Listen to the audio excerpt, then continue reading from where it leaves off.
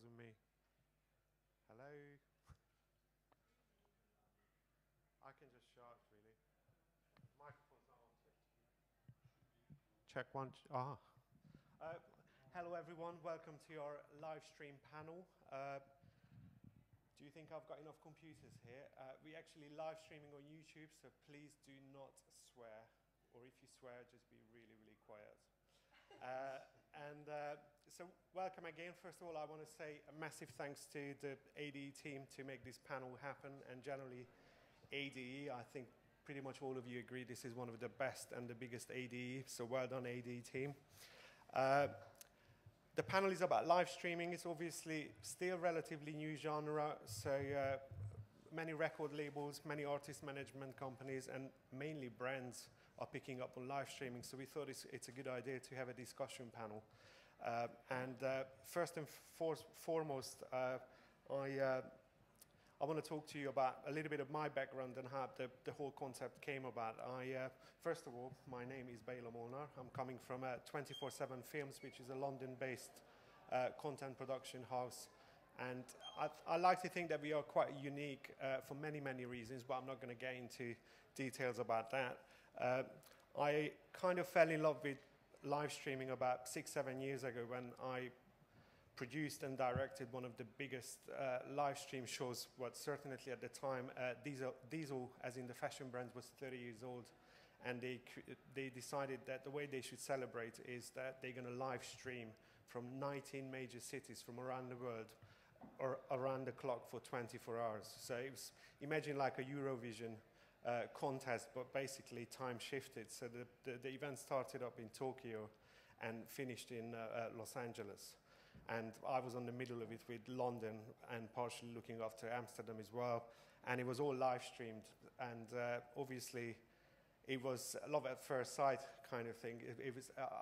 It brought back the excitement of live broadcast television into my life. And as a multi-camera director, you can ask for more. So live stream has been still the most exciting part of my life, certainly. And I think many video engineers and many of the guys who are representing here the world's biggest platforms, they will underpin my opinion that it is nerve-wracking, but an incredibly exciting genre. I keep calling it a genre because I think live stream is a completely separate ball of game when it comes to content. Despite the fact that you can live stream any type of content, I think there are certain rules and regulations what you always have to follow. So I came about live streaming events about 6 years ago, and television was obviously losing their commissioning funds. Less and less money for music mainly came from the fact that record labels were desperate to throw music programs at television channels because they were struggling to understand the digital revolution, MP3 generation. They weren't sure, they were over-promoting the artist, and in the height of their panic, they just started throwing fully fledged 60-minute live gigs at channels for free. So that pretty much killed, half of the incredible production companies who were basically making their money from producing credible music events. And so many of the companies are downscaled, merged, and lots of companies disappeared. And it took a while before everyone sort of got their head around advertiser-funded programming, which was the new buzzword, AFP. And all it meant that people like myself, who comes from a creative background, coming from film school, we were forced to learn about the business side of our business, should I say. It wasn't enough just to be the creative type, turning up behind a vision mixer and mix cameras and create amazing content. You needed to know what to do with that content. And live streaming obviously became a massive part of for me and many of the production companies, a new stream of revenue and a new sort of way of getting to platforms. The only problem was that there wasn't that many platforms where you can live stream to yet. But that obviously changed over the past few years. So luckily we are, apart from obviously the two gentlemen who will talk about their little-known platforms called Spotify and YouTube, there are loads of other websites and platforms you can use for live streaming of, Ustream and Livestream themselves, and many other sort of stream content platforms.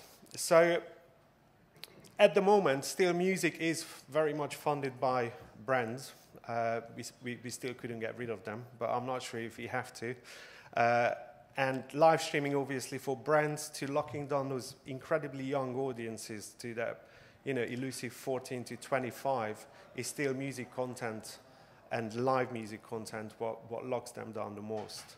So I guess my experts on the panel will once again underpin that it is a very important asset already in their strategies. And we thought that it's, you know, as much as it's a very vigorous process to get a live stream together for many, many reasons, it's still a very interesting, very excited project.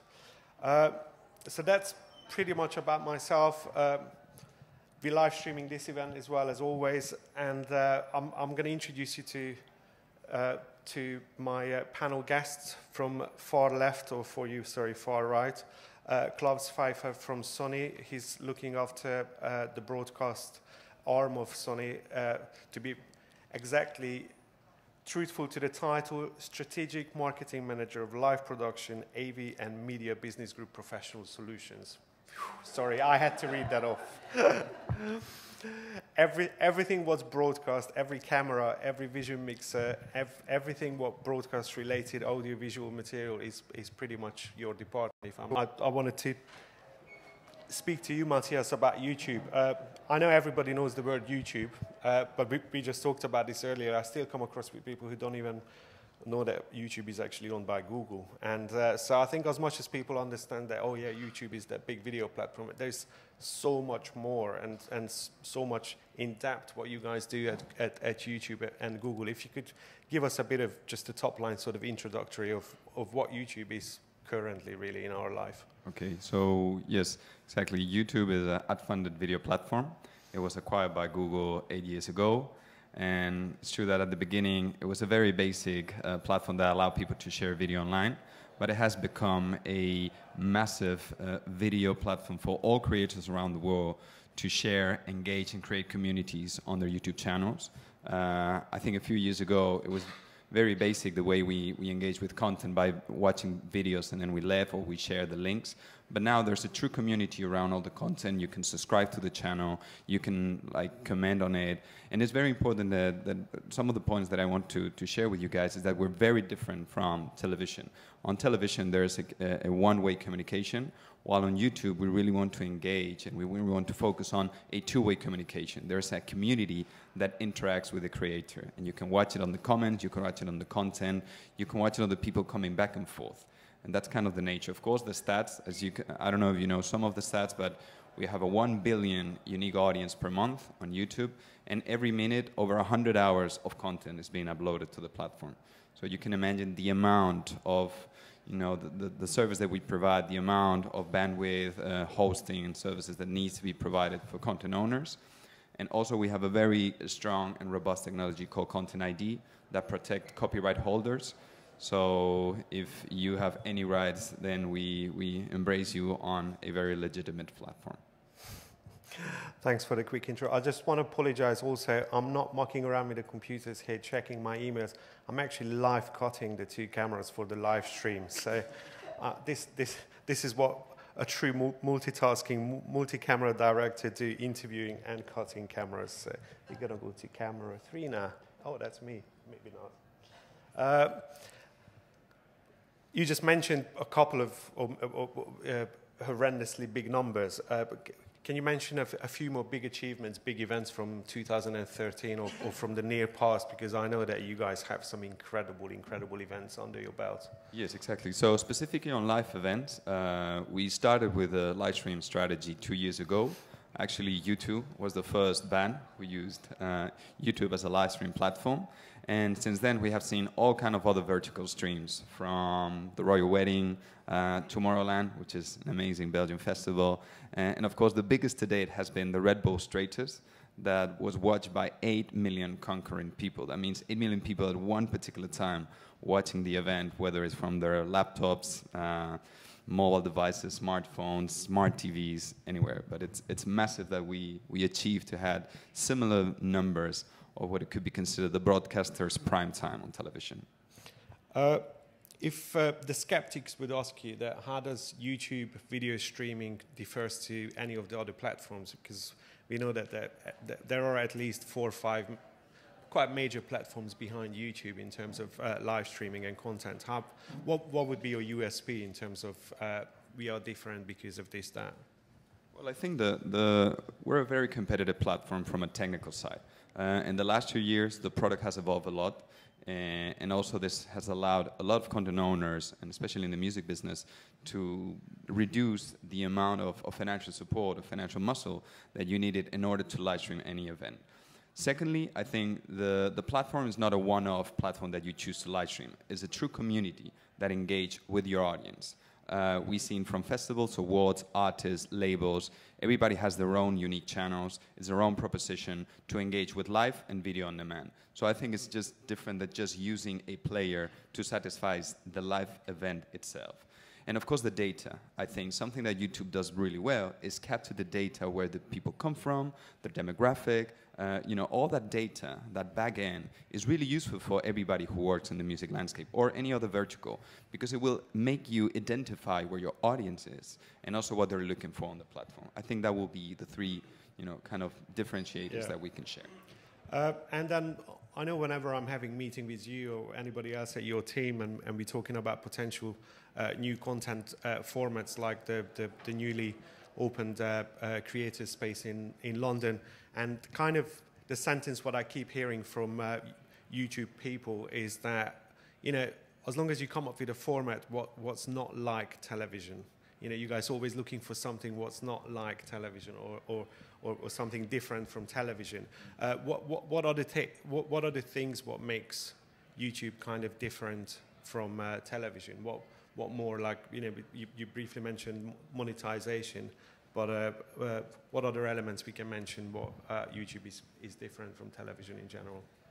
Well, it's really tough to say. We actually have a playbook for everybody. That's one of our support assets that you can take a look to identify how you engage with your audience on YouTube.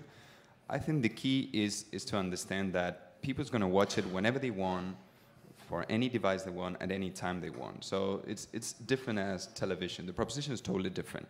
And of course, you know, the length, the whole experience on YouTube is different. Television was a very lean back position, lean back experience. While on YouTube is very proactive, you can share, you can interact. As I was saying at the beginning, you can comment. So that has to be reflected on your content strategy, whether it's on VOD or on live. And we've seen, especially on live streams, just raise your hand if you have seen one event on YouTube, any event. Partly. Okay. And have you seen, for example, Tomorrowland TV, the live stream? So the main difference is that it was curated. They came out with the creative concept that it was to have somebody who walked through the festival with the audience. And the numbers were a few times bigger. The other festivals, they were absolutely fantastic. The lineups were top of its kind. But of course, there was nobody telling you what was coming up, what was happening, you know. And that different touch made the whole experience totally different. But it's like television, someone saying what's coming next. Yes and no, because that person was also giving you more information on the ground, going to the backstage, doing interviews, and also interacting with the audience, you know. That's my job. I used to be a TV presenter for 6 years. Exactly. So, that's television. But I'm up for it. I'm not saying it's wrong. But I'm saying that someone, it was a presenter actually. Someone doing it. It was curated, you know, in that way. While having just connecting the cameras to one event, you know, and not even giving the audience some information about what is going to happen. Exactly. That's the key. And of course, you can do a 1-hour show, 6 hours, multiple days. It's really up to you. Red Bull Stratus, it was just one guy getting lifted on a balloon. But everybody was so excited because anything could happen. You know, that excitement was reflected on the engagement with the audience. I think generally, when you're looking at live events on any of the platforms, you feel a lot more connected to that content as opposed to television. I think we all grew up kind of sitting in front of the television, And because we didn't understand much about content production and production companies and cameras, now an average person knows so much more about how to make a video. 20 years ago, very few fortunate people knew how to make videos. So you always felt that you so disconnected, and that television program, God knows where it's coming from, as opposed to now you're sitting, just looking at your mobile phone, or you're looking at your computer screen, and it's live content there, and it kind of, for me, it still has an element of rawness and spontaneity to all of the live stream projects, whether it's because of the technical challenges, but somehow you can feel the energy coming through the live stream events, whether it's on YouTube or any other platform. So I agree with you. It is quite hard to come up with the content, especially, like I said, we all grew up on television. So in our head, that's a format. We have that format embedded in our head, and then when a client comes that, look, we don't want to look like television. Like I always get from record labels and band managers to say, I'm not sure if you guys are familiar, we have a high-end, amazing, fantastic television show, music show. It's hosted by Jules Holland. It's a late night program, and he's got 4 or 5 bands on almost like an evolved stage. They all set up in separate corners, and he's just sort of hosting the program, and the band plays a song and then have a chit chat. There's creators who came up with amazing concepts. You have platforms, you have us ready, the technology is there. I think the challenge now relies on you guys. It relies on coming up with the right concept and engaging with that audience that access our platforms on any device at any time of the day.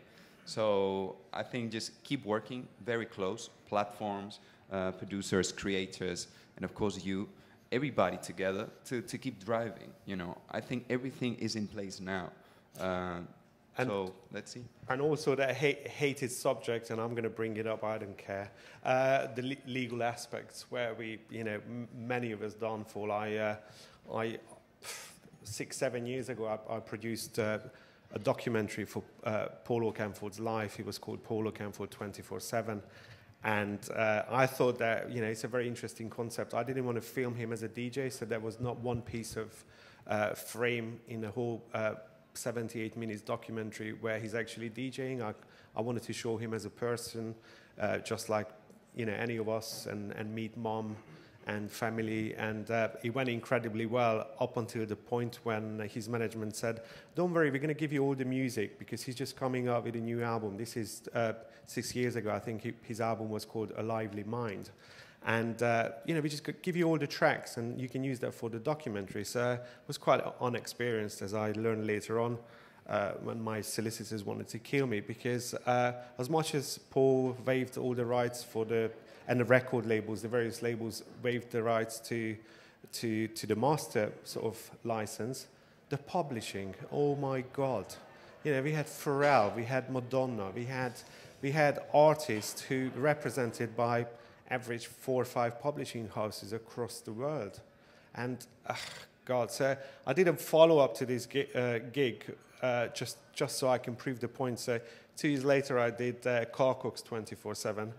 And what we did a massive worldwide competition for music producers and music makers to send your track. Car's going to listen to it, select tracks, and we're going to buy the tracks in from you. Make sure you're not registered with any collecting societies. And that's how we managed to release it, because otherwise it would have been impossible. And kind of reflecting on that, live streams, unfortunately, has a legal end. Well, using music in general, using artwork, copyrights, and all that, it has a massive legal back end. And I can safely say, working for both of you guys, or both of the platforms, is unless you have it absolutely airtight, locked down, legally clean, neither one of you speaking to anybody, that's for sure. So it's worth mentioning, because you guys just opened up live streaming, obviously, for the masses. What's the actual criteria now for live streaming? You just need a channel, and you only need to have over 100 subscribers, which it might take you a few weeks or even days. to reach. And a bloody good solicitor, preferably someone who's in licensing. Because obviously everybody who comes to you guys, they have to take care of their own. Absolutely. For live streaming, as you know, we are a very legitimate platform. We have great deals with collective societies all around the world, with publishers, labels, copyright holders, and we always feel that they need to get what they deserve for the copyrights, for the music or publisher or whatever rights they represent. But in this case, yes, the partners need to come with all clearances. And then, of course, we are a platform. At the end of the day, we provide technology. We provide tools for you guys to reach out. And, of course, the audience. The audience, this is engaged by our different services, whether it's the app, whether it's the browser service, or any other way to access YouTube. As a content producer myself, my recommendation is before you do any sort of project, always start with the music. Even here at ADE, I'm pretty sure I'm not going to give any secrets away. When we said we're going to stream this panel live on the channel, the first email was, Béla, there is no music. Is that correct? And I was like, no, there'll be no music. Because everyone knows that the minute you have a piece of music, you're kind of asking for trouble. I'm not trying to turn all of you off, and it's a good thing, because obviously the producers and the artists and the music makers are protected. But just be aware of it. It takes a while to clear music for live streams, and one track can defeat a whole gig, basically. Sorry, you were raising your hand. Is it? Yeah. I wonder how do you... Oh, sorry, there's a microphone there as well. Because I wonder how you treat DJ sets. I do a festival. I do a festival as well. And do you only need a signed agreement from the artist, from the DJ and his management, or do you want a track list before he plays? No. I think we all share the same feeling with DJ sets. No DJ sets, please. No. We welcome them, and actually, Tomorrowland is a great example. You were able to see 6 hours or 8 hours of live music from different DJs every day. So the solicitors, the legal team did a great job making sure that all the rights were clear in advance. You didn't answer my question. What kind of agreements did you see? Did they show you? We don't keep in mind that we have a system called Content ID. If the content owner doesn't whitelist that channel from those rights to be live streamed, then it will stop the live stream. So there's always a risk, of course. And in order to mitigate that risk, you need to have a professional legal team to look after those rights, advise the content owners, and get all the different rights cleared in advance. If you do the job, all that work in advance, I guess, I cannot speak for Spotify, but it will work on YouTube. Maybe you can share. We haven't done as many DJ set live streams. It's been more with specific artists. So to clear the rights for their songs is quite straightforward. It's much more straightforward because you know the songs in advance. Usually it's sort of 2 to 3 different people that you have to speak to. So we haven't really gone into it as much as we'd like to, but I think that's an area of focus for the company, is to really find out how we can get. Obviously, blanket agreements aren't, ever, people say they have, but often they don't. But it's about the process, just making the process easier to be able to get rights cleared of a pre-approved DJ set. Because at the moment there isn't any really clear process in place. It's not like something you can kind of do quite easily. So on the band side, it's a bit easier. So that's kind of where we've been focused to date. While you got the microphone on, can we just carry on with your small company called Spotify? What can you tell about Spotify? I know you guys are the fastest evolving, moving sort of platform. In the recent years, what Spotify achieved it's quite remarkable, and I definitely know for a fact that most people are not aware of it. Can you sort of a little bit just top line explain what your department does and how live streaming attached to that, and also some big events from 2013? Yeah, well, obviously we're a music streaming service. We have a free and paid subscription model. And we turned 5 2 weeks ago, which is a big achievement for us. Happy birthday. Thank you. It's the brainchild really of Danek and Martin Lawrenson, because obviously, whether you know or not, piracy was probably the worst in Sweden than it was anywhere else in the world. And they really felt that, if you could build an alternative, credible product, people will use it. And obviously Sweden, the model has proven that. We've now, globally, we've got over 24 million active monthly users, 6 million registered paying £10 a month, or €10, $10 a month. And we're in 32 countries, so you know, we're really, really growing fast. And globally, we've got 1,000 people working for Spotify. So we've kind of really come on leaps and bounds, particularly over the last couple of years. I think the launch in the US was really, really big for us. Some of the big things this year, I think, is going more web-based. So previously, you had the desktop application. We've launched the web player, so now you can access a slightly limited version, a restricted version of your account, only ever so slightly online with the URL, and that's kind of changed the way that people can access their music a lot easier. We also launched a Discover feature, which basically, because before we were finding that people were kind of had a bit of a paralysis when they were going to Spotify. They had a search bar and 25 million songs. I mean, anyone who's into music even, they would be like, well, I don't know what to listen to today. So we've turned it on its head. Now it's all about music discovery and recommendation. So based on a listening history and everything, it's going to just basically bring content to you, not just kind of like, you like this artist, you like that, but albums, tracks. We've also launched in a ton of countries this year. So all the Baltic states, we've also launched in Mexico, which was big for us, Argentina recently, Taiwan, Turkey and Greece. So we're really kind of spreading out beyond the traditional markets. And I think you really need to build a campaign around it and have a huge lead up and actually have a hub where people can go find out about it and talk about it and create a really, really multi-platform campaign. And we built a hub that lived within Spotify where people can access, enter the competition, see previous content, win stuff. And we did just about to do our 4th live streamed event in different cities in Germany, and we've had as many as 200,000 people streaming just to watch one gig. I mean, that's pretty big if we look at some of the other projects we've done, but the campaign around it was a really, really good, big, robust campaign, and I think that really, really made the difference. And, you know, we're looking to continue doing those, so. Right, I've just got a really worrying signal from the back that we are running out of time, and I haven't even got to Barbara and Klaus. So really quickly, I'm sorry, Jack, I'm going to cut you off. No, Klaus, Sony Broadcast Equipment, I know that you guys had a major, major year, mainly, from the live streaming perspectives, because I know that back in May at NAB in Las Vegas, you guys had the first prototype of something what looks like out of Minority Report. It's called the Anycast Touch. And this is a long-running project for you guys. We talked about it earlier. Anycast as a vision mix encoder unit, A to Z, one-stop shop. It's been around for 6-7 years, and now this amazing touchscreen sort of unit getting released this year or early next year. Is this means that live streaming is something what Sony thinks is going to be here for good as well, and that's why you guys invested money into this territory? Definitely. Live streaming is really important for us.